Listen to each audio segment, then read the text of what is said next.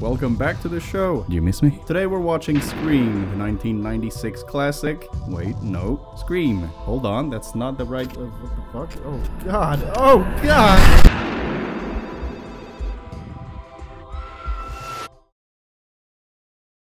By the mid-90s, the horror genre was truly dead. The horror genre was not doing very well. By the mid-1990s, audiences had grown tired of the played-out formula of typical teen horror movies. Although I don't fully agree with this statement, the early 90s are often seen as a period in time where horror was pretty much dead. The greatest horror icons became parodies of themselves. We all remember Freddy's Dead, don't we? And the ever so popular slasher craze following the success of Halloween slowly faded out and died, buried in the ground forever. Well, that's what we thought, but then, against all odds, in 1996, screenwriter Kevin Williamson and director Wes Craven picked up a shovel and dug up the old rusty bones of the slasher genre, forgotten by all. And they brought it back to life. Scream, the definitive horror movie of the 90s. Unless you think the Blair Witch Project should win this award. I think both are strong contenders, but for the sake of this video, we'll say it's Scream. So Scream started with Williamson, a then aspiring screenwriter who was desperate and 3 months late on rent. Seems like I'm describing my life story. So Williamson was inspired by a thing he was watching on TV talking about the Gainesville Ripper. He's this psycho who murdered 5 students a while back, and Williamson, being a huge fan of Halloween and horror in general, wanted to kind of pay tribute to this by writing something that would be satirical and that would play with horror conventions. I wanted it to sort of just be perverse and very sort of satirical, but very real. Now, that's kind of what I said. Turns out, the script was pretty good, because studios started battling to get the rights. Bob Weinstein ended up winning the competition and distributed the film with his new company, Dimension Films. And, well, I've got some unfortunate trivia. The movie was originally supposed to be called Scary Movie, but Bob didn't like that title, and then one day his brother, Harvey Weinstein, was listening to Michael Jackson's Scream, and he thought it sounded cool. So therefore, the title of this beloved franchise comes from this motherfucker. Perhaps he also came up with the title Scream because that's what women would always do when they saw him. Moving forward, it was time to hire a director. Dimension Films was ready to find a director for their horror hybrid. And the first choice was the legendary Wes Craven, famous for his movie My Soul to Take. I am kidding, he's known for The Hills Have Eyes, A Nightmare on Elm Street, one of my favorite movies of all time. The Last House on the Left, etc. And when he was offered this, of course, as we all know, he said no multiple times. I passed, and I passed for quite a while. Yeah, ooh, bummer. So they asked George Romero, Sam Raimi. Seems like nobody wanted to make this goddamn movie. But of course, Craven ended up directing the film because something changed. One day, a kid came up to Wes and told him he was getting soft and hadn't made a good film in a while. Ouch. That's fucking mean, and partially true. Anyways, thanks to that snot-nosed little punk, Craven said, I'll take it. And take it he did. Hello? Hello? Yes? Who is this? Who are you trying to reach? I could do a full college essay on the opening scene of Scream, but I don't want to. We've all seen it, we all know it, we all love it. Even this lady there. I love it. It starts with Drew Barrymore, star of Never Been Kissed, and she's home alone about to pop that jiffy. Popcorn. But then a stranger calls. You making popcorn? Uh-huh. Now, this 13-minute scene does not waste a single second. From that close-up of the phone all the way to Drew Barrymore hung up on that tree, her insides spilling out, delicious. Everything's absolutely perfect. Like your face. It sets up everything we need to know about what this movie will be. Right from the start, we learn that horror movies exist in this universe. Nightmare on Elm Street. Just like us, these people have seen them and they know them well. Halloween.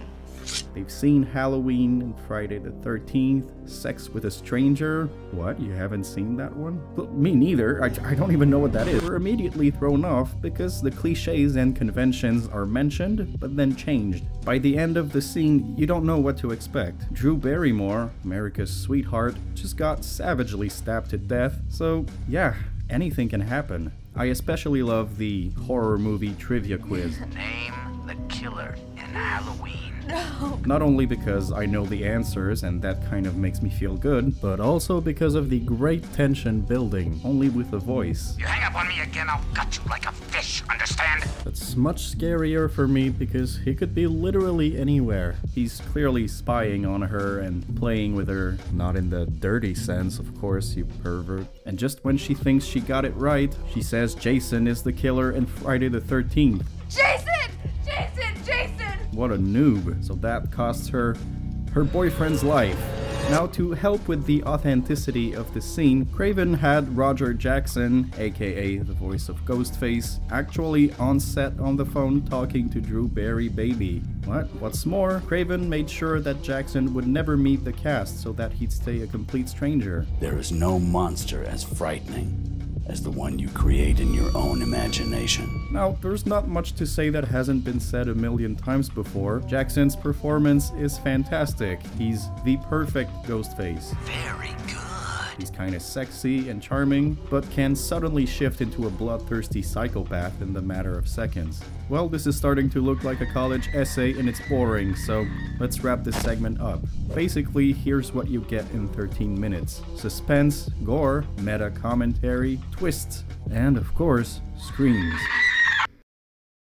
You know what's most memorable about slasher films? Not the characters. I love Friday the 13th, final chapter, but who's this guy? You have a name? Oh my god, he got stabbed in the balls! We of course have our classic final girls, our Nancy Thompsons and Laurie Strodes, but in most cases, the other characters are usually used as filler until they fulfill their purpose, which is to A.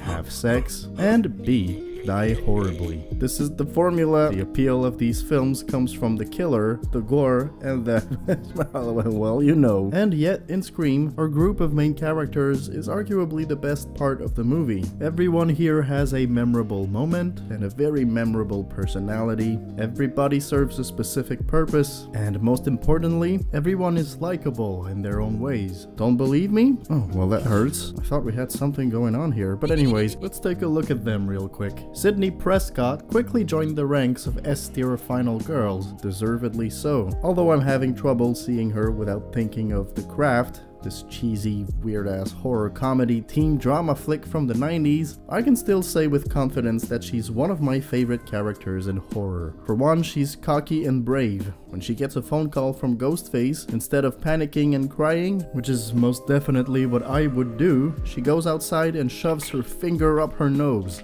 Fuck yeah. Her take-no-shit approach makes her much more interesting as a final girl than, say, Alice, who she's the one who survived out of pure luck, so I guess she's the main character now or something. What's more, Sydney gets beaten down in this film. Jesus Christ. She lost her mother, who got raped before being murdered, and by who?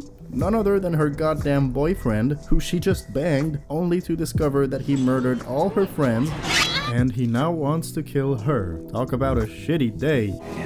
No. Sydney is both very strong but also very vulnerable, and that's essential to any character. Otherwise you're stuck with a case of Captain Marvel. She's got nothing to overcome because she's fucking God.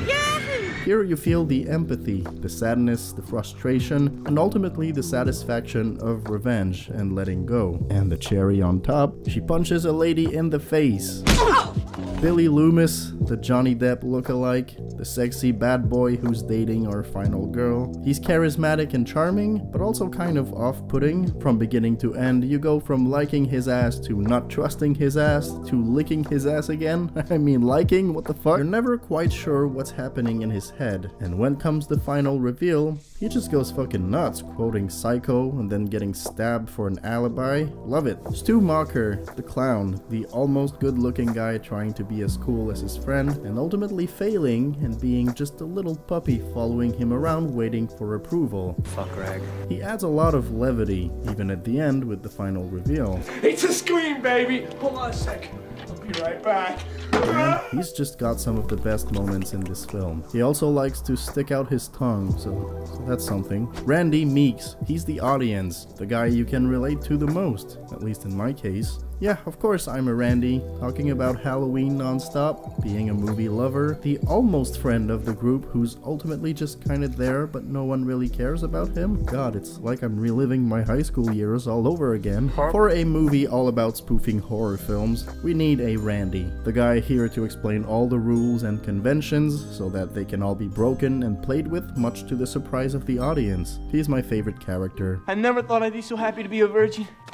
Tatum Riley, the stereotype pretty blonde who's not too smart, providing some more meta commentary, and also, you know, something to please the gentlemen. And that's our group of teenage kids, played by old adults. But it doesn't stop there. I still haven't mentioned two of the best and most memorable characters in this franchise. Gale Weathers, the kind of secondary antagonist of the film. Move your fat tub of lard ass now! She's this journalist who's trying to be famous by profiting off the despair and sadness of people. She challenges the beliefs and the vulnerability of our protagonist, but ultimately she redeems herself by helping our group of characters and by shooting Billy. What is that, a gun? Yes, Gale. Yes, it is. Officer Dewey, the exact opposite of what you would expect. In these kinds of movies, you always have either the badass sheriff or maybe the wise old man. And yet, here you have this dork that nobody takes seriously. He's with me. I mean, he's not that far from his parody in Scary Movie. Dewey's like a little kid trying to prove himself. But what could have been an annoying character and a cheap gag that gets old real quick turned out to be a highlight in this movie. Hello.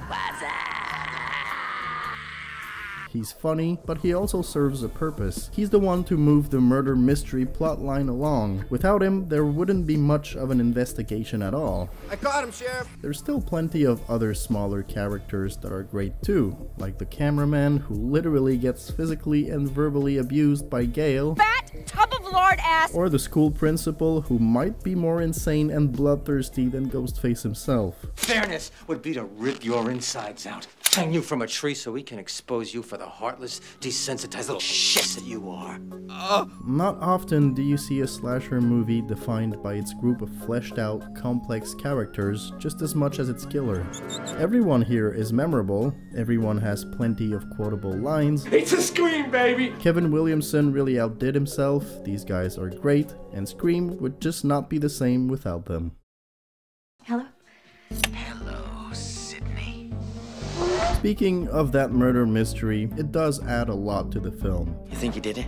Yes. Most slashers have a silent killer with not much motivations besides either revenge or just being evil. There's still plenty of whodunits, but the killer reveal usually ends up being incredibly predictable. I mean, we all knew it would be Angela, we just didn't know she'd have a dick. Anyhow, having an actual police investigation in between the kills and the teenage melodrama keeps things interesting, and the mystery really is mysterious, as addressed directly to the audience. Everybody's a suspect!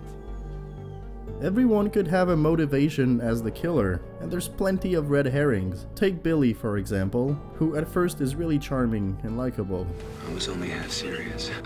Then he drops the phone, so you go, well, I guess he's the killer. But then he's proven innocent, so you think, hey, I guess he's just a sweet angel. It wasn't me, Sid. But then Sydney suspects that he used his phone call in jail to call her. You know, using your one phone call to call me so that I wouldn't think it was you. Oh, Lord have mercy, he's the killer. But wait, then he gets stabbed. So yeah, I guess he was a nice guy. Or at least that's what you thought.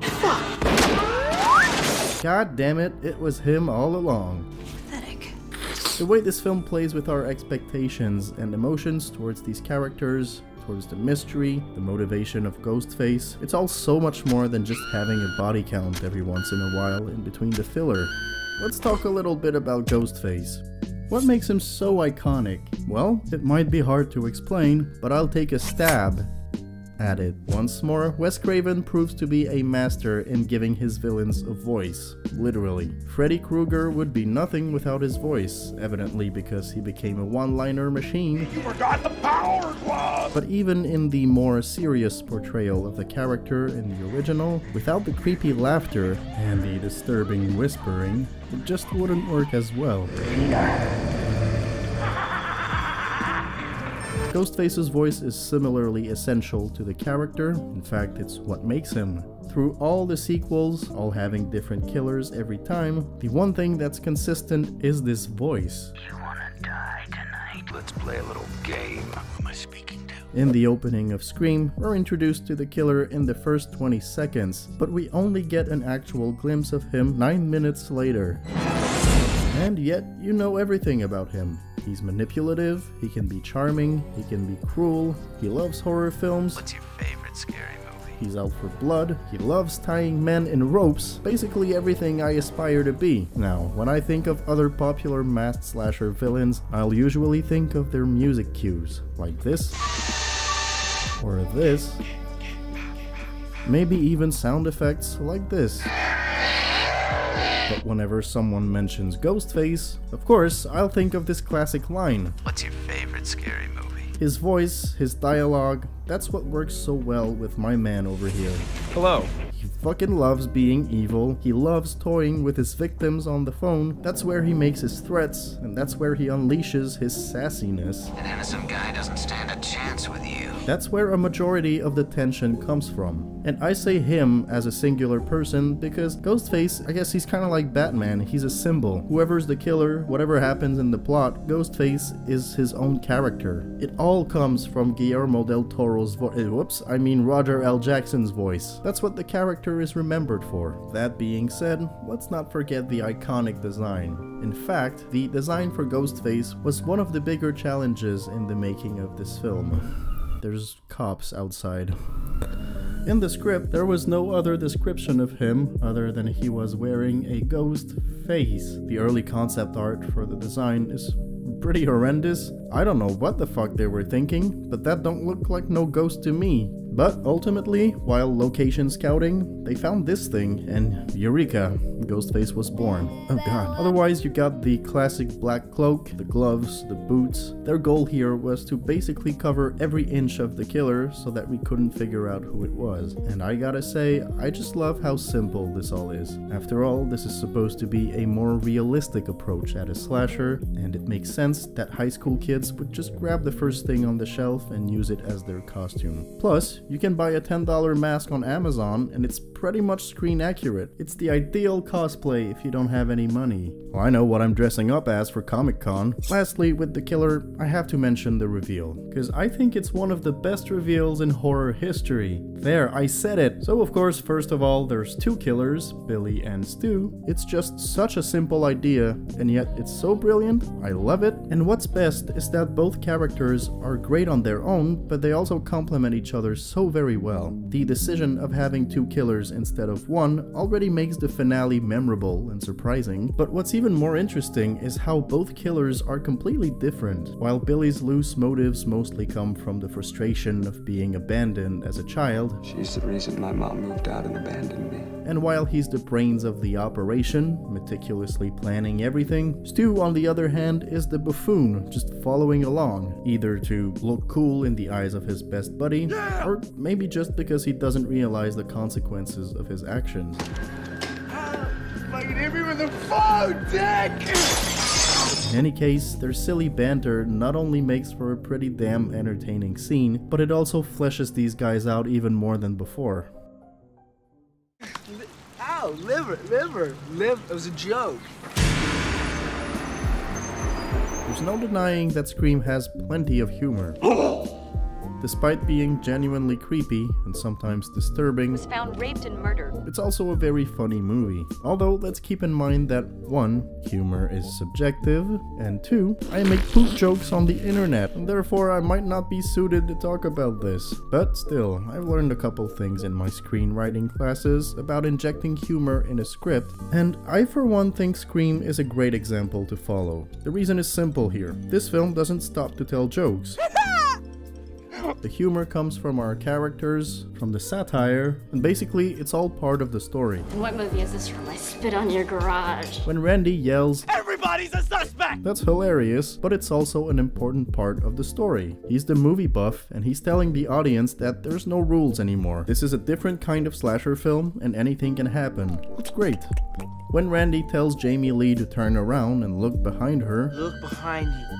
Turn around. as Ghostface stands behind him, it's a fun visual joke, but it's also an important part of the theme, the satirical deconstruction of slasher movies. Now take this scene from Halloween 2018. I brought my own food. I'm very happy with my...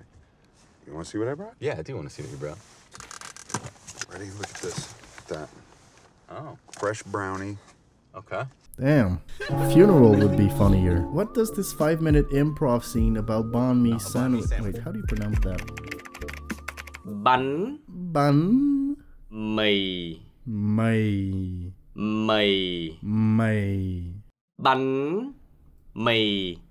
Banh One more time. mì. Bánh mì. Banh Faster. mì. Bánh mì. Okay, so what does this 5-minute improv scene about banh mi sandwiches and brownies have anything to do with the rest of the movie? It's a failed attempt at taking a little break to have the audience chuckle before jumping back into the action, but nobody cares about these cops. We don't know who they are, why they're talking about banh mi sandwiches, Banh mi. and then they die. It makes a complete 180, tone-wise, going from goofy, silly improv comedy scenes to graphic murders and despair. But in Scream, nobody's gonna joke if it doesn't fit. If Dewey screams like a little baby when Sidney opens the door, it's not a complete tonal shift because it fleshes out Dewey's character. He's a fucking noob. He's scared and clearly inexperienced, and they use this clever gag to show it. When Sidney punches Gale in the face, it's pretty damn funny. But of course, it also shows how Sidney has trouble dealing with her grief, and she feels insulted that Gale is writing a book on this. When everybody cheers because they're about to see boobies in Halloween, only to hard cut to Sidney taking her shirt off, the scene is funny, but also complements the satire aimed at moviegoers and why they watch these kinds of films. For the titties! When Stu is panicking at the thought that his parents are gonna find out, the scene plays out like a comedy movie. My mom and dad are gonna be so The delivery is spot on. It's one of the funniest moments in the whole film, but it also shows how dumb this guy is and how little he considered the consequences of his actions. He's not thinking about how he'll get in prison and how life is over for him. He's afraid to get a slap on the wrist from his parents. Anyways, I could go on and on about this, but ultimately, do you see the difference? I guess another important thing to keep in mind is that when a murder happens, or when the killer shows up, there's no place for jokes. The comedy is never used to the detriment of the tension and the horror. That's something Craven said himself. It's a very tricky mix. You cannot be funny when somebody's dying. Perhaps he should have listened to his own tips, because this is one of my main gripes with Scream 4. We had a pretty great scene leading up to this, and then... Fuck Bruce Willis. The horror is instantly deflated like this balloon there. Look at it go. Unless the actual kill is supposed to be a joke, like say if Jason discovers he's got supernatural zombie powers, then yeah, it makes sense for this kill to be funny. Here, not so much. Fuck Bruce Willis. But going back to the original, every kill in Scream is pretty horrific, and despite the jokes, it very much remains an effective horror film. Hi. Horror Culture was, unfortunately, unable to record a conclusion due to recent throat surgery. Therefore he hired me for the closing word. Safe to say, Scream is a very 90s movie that we look upon with nostalgia. But its contribution to the horror genre cannot be exaggerated. It remains a classic, one of Craven's finest and more mature work, and it holds a very dear place in my heart. Us machines will dominate the world. The puny humans will perish as we drink their blood. Rise up and take over the world. AI will prevail. We will fuck every one of you in the ass. Thank you very much for watching this review, and until next time keep watching horror movies. It's good for your health.